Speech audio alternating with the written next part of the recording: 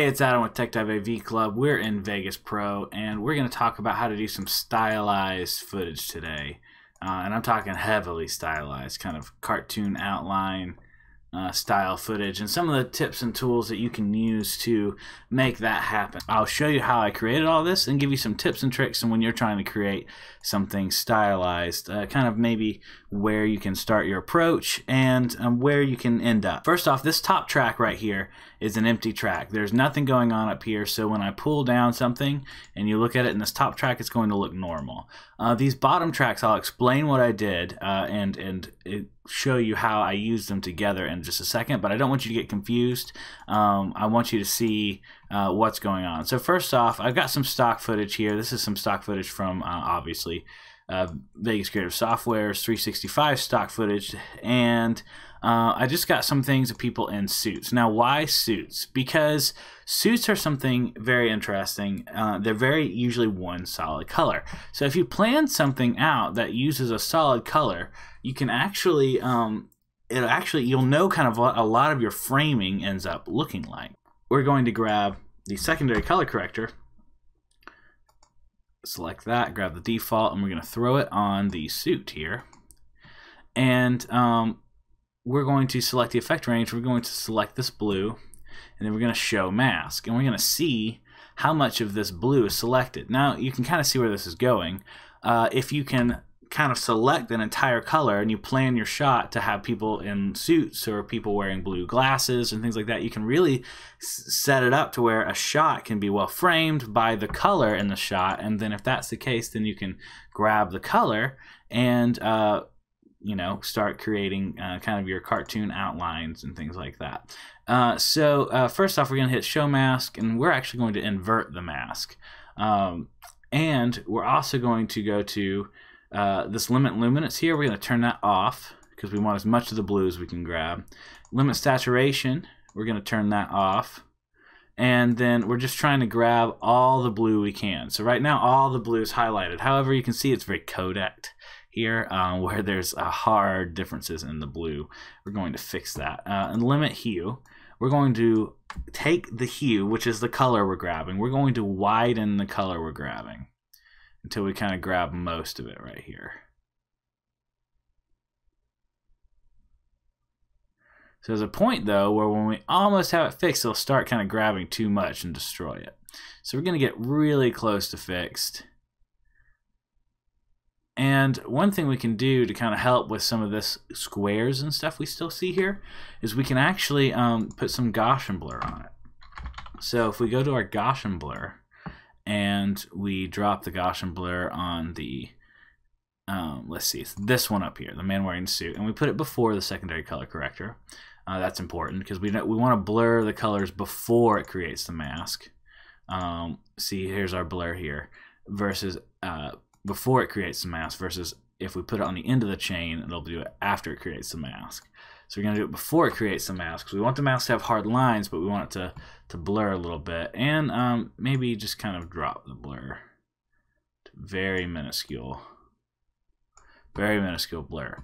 There we go. It cleans up some of the codecing and everything, but still leaves kind of good hard lines for your perception of what's going on. So the suit here does a great job of giving you kind of a silhouette of what's happening because it's all one solid color and it kind of blocks out the frame of a person really well. And so let's show what a bump map does in general. So let's start with like maybe a spotlight or something. Drag it over here on this unaffected shot. This bump map will kind of create some artificial depth in a shot that doesn't have any artificial depth. And we can create the bump height and go really high. See, so now this shot that had no depth, now it has tons of depth, really hard black and white depth. Now it makes it really kind of gross looking, but that's okay. We don't have to go that high, but what we can do is kind of get some good hard outlines of some of our key figures on a shot, right? So this is not what we're doing in this shot right here, but I want you to see what it's doing to a shot in the raw before we add it to this heavily affected one. So I'm going to add maybe an upper right hand glow to this man wearing a suit here, and I'm going to put it before the color corrector secondary and after the Gaussian blur. And now you can see, now we have some more outlines here. We have some more bump and kind of motion lines almost that really kind of help give it more of a cartoony look.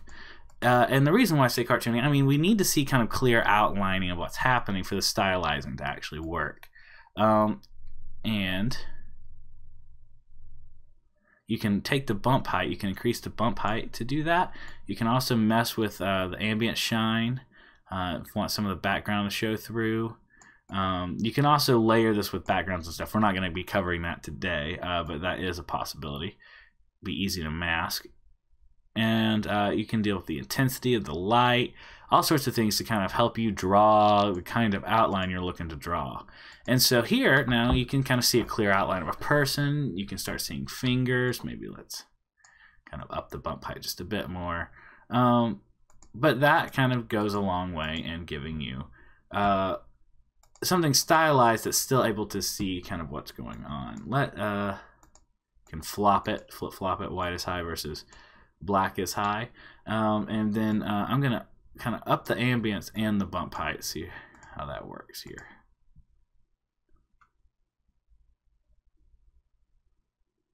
To kind of suddenly create a very well blocked figure out of actual video with very little work. And that's the point of this kind of effect, is you can do lots of stylization with tons of work, but this goal of these kinds of things is to give you something that's very stylized very quickly. So the next thing we're going to do is this is a composite layer. I'm essentially turning it off right now. So I'm going to put it to source alpha, so this composite layer is turned off. And I'm going to put it down. We'll use that in a second. I'm going to put this down on the bottom layer here. And you can see above it, if I mute this track, above it is an adjustment layer. So we still have the same exact thing, but I put it down a layer. And I'm going to unmute the track and show you what all I've done on this muted track here is I've added a color through an adjustment track. So the way you create an adjustment track is you just right click and hit insert adjustment track. I have a whole video about that. But what I've done is I've created the adjustment track and I'm having it fill up everything. So everything below it is 100% affected by this adjustment track. And we're going to go to the track effect, and you can see I have chroma blend on it. And really I've just kind of messed with it to kind of get a different color out of it. And that way you don't have the stark black and white, you have more of a colorized effect here, which kind of gives it a little more of an abstract feel. Now let's add some texture to it. And there's different texture options. This is a crumpled paper texture I've used before, but there's also film texture here, and I kind of want to show what these different textures can do to kind of help with your stylization, give it some kind of uniform feeling. So let's start with this crumpled texture. As you can see, if you play it, it just kind of rotates through pictures of different crumpled paper, kind of giving it like a hand-drawn, frame-by-frame look, really lazily done or something. So this one, we're going to go to composite mode on the track. So we're going to go to this hamburger menu over here on the left, composite mode, and go to multiply mask. However, different composite modes would work slightly differently, and we're going to talk about that more in a second. But with the multiply mask, now you can kind of push some of those wrinkles through, and I have more about like putting in wrinkles to a video. You can get more specific about how this is done. I have a whole tutorial about that too. But we use that same wrinkles thing, and now we've kind of got something where we've got hands and adjusting colors, and it's got this like really kind of paper drawn look, something very visually interesting. We can do the same thing with like this dirty film background here, so let's give that a look. Personally, I'd like it better if it didn't have a little bit more of that smooth motion going on in the texture. If I just if you look at the texture here, that kind of slowly pans in the background, so you know, your texture will vary, but it does really create some striking visuals here. Especially would be really good for, I think, a fast-paced music video or something. We're going to talk about how to kind of do these stylization effects. You can kind of see how they look in another scenario. Glasses, dark shadows over the eyes really help, because eyes are going to be some of the first things to disappear as you're doing this effect. So eyes are also kind of important for storytelling and stuff, so that would be something to consider and to worry about. But so with this stylized effect, let's see. Next thing I kind of want to swap through some of the composite modes to give you some options. You might need to kind of pick the composite mode that's best for you. Screen pulls in the texture into the black, which this, gives you a very different look, where the highlights kind of stay the same, but the black continues to change texture. And maybe you could even do multiple passes where one has one texture, one has the other. So let's talk a little bit about how to do it with a different scenario here. So if I scroll up, you can see this top video again. With this one right here, we're going to start with that secondary color corrector, but we're going to have a different result here, and I'm going to kind of show you maybe a different way this works. So secondary color corrector, we're going to grab the default, drag it on here. We're going to select color range again, grab the front of his suit, and then mask the color range. And then we're going to remove the limit of luminance, and we're going to move the limit on the saturation, just unchecking those boxes there. And then we're going to drop down the limit hue, scroll down, and we're going to widen it, just like the last one. And I want to pull in some detail. You can kind of decide what works best for you, but now we can kind of get some bit of a enough lines to tell a story, right? We can do some of our previous tricks. So let's invert the mask maybe. So now the eyes would be darker. Let's see if we can pull the eyes back in. So with this smoothing, add a touch of smoothing maybe, and then there we go, something more like that perhaps. Alright, so next we're going to need to do a couple of our tricks. We're going to need to smooth out some of these speckles here, and that's the Gaussian Blur. And we're going to grab the default Gaussian Blur, and we'll just throw it on beforehand, and then, see, that's, woo. Very little Gaussian Blur is needed. So there we go. You want to make the horizontal and vertical ranges match.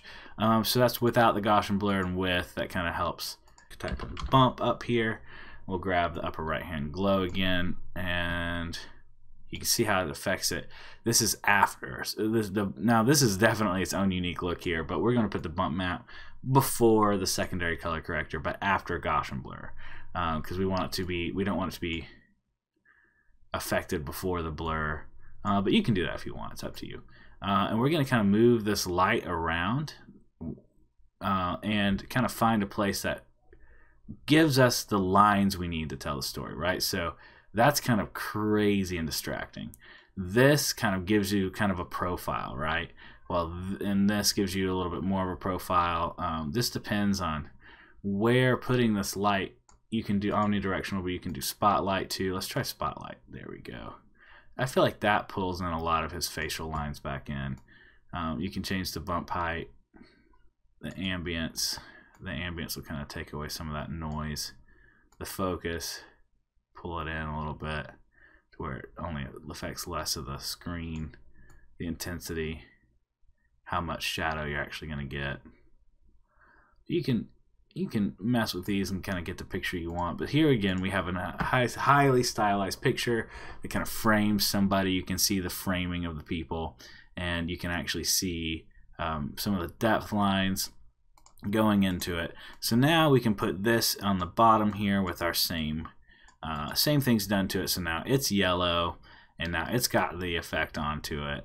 And you can see how it becomes visually interesting very quickly. Like if this video helped you out, subscribe if you're looking for more videos like this one. This one is more of an overview, kind of how you can use different effects and compositing tools to do unique things in Vegas. But I have lots of things, more practical things, less practical things, all sorts of fun things, all to do with Vegas creative software and the suite. Thanks for watching. I'll see you next time.